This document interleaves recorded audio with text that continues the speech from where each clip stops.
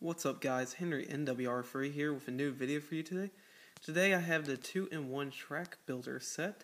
This is a starter set, of course, but I saw this and I'd never seen it before in stores and I had to get it and review it for you guys, plus to add some extra track for my layout when I get home, as I'm still in my new recording place for the time being. And I just thought I'd put together here for you and show you the two different layouts that you can make, because it'd be really simple to take apart. Either way, this does come with Thomas. And those are two different layouts we'll be making. We'll make the tunnel first and then the bridge, because the bridge is the one I like the most. Alright. It comes with the different layouts again. This is 2-in-1 track builder set. Create two different layouts. Send Thomas around the flat track and through a tunnel, or over a bridge and around the elevated rails, featuring a hinged tunnel that transforms into a bridge and jointed track pieces that can lie flat or lock in an elevated position. The 2-in-1 track builder set offers multiple ways to play. Alright.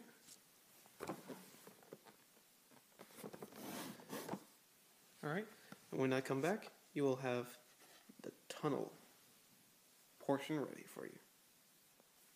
Alright guys, we have the tunnel part of the set done, and you might be like, this is the old location, not the vacation location.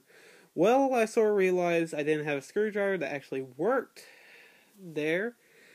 And yeah, it didn't work out. And so I got all the stuff here at home, and so I can show you.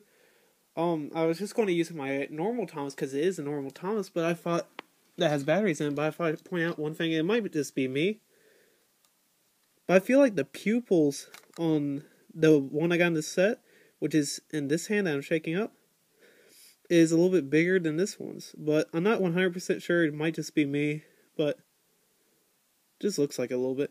But that is literally the only difference. Alright, so I'll show you him go along the tunnel track. And we also get some track adapters as well. So, it's just a standard set, nothing really special with this one. I think I'm going to keep it as a bridge, but I'm really going to just take it apart and use it for track on my layout. As I am working on the part with the breakaway bridge, I'm changing that a lot right now. And from the, what's it called? Hazard Track expansion pack, I changed it up over there just a little bit. So, I don't know exactly what I'm going to do right there yet, but I'll figure it out. But now, let's go see the bridge portion. Alright guys, and we have the bridge. Now this one I do find a lot nicer, honestly.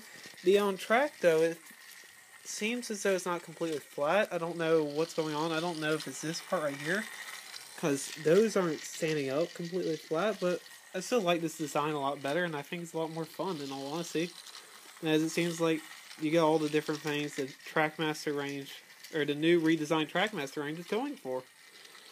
One thing I do want to note is that this track, like, it's always been hard to take apart, but today it seemed really difficult. I don't know if it's been because I'm cramped up in a car for 9 hours, as that's all my day's been, is just driving in a car. That's not fun.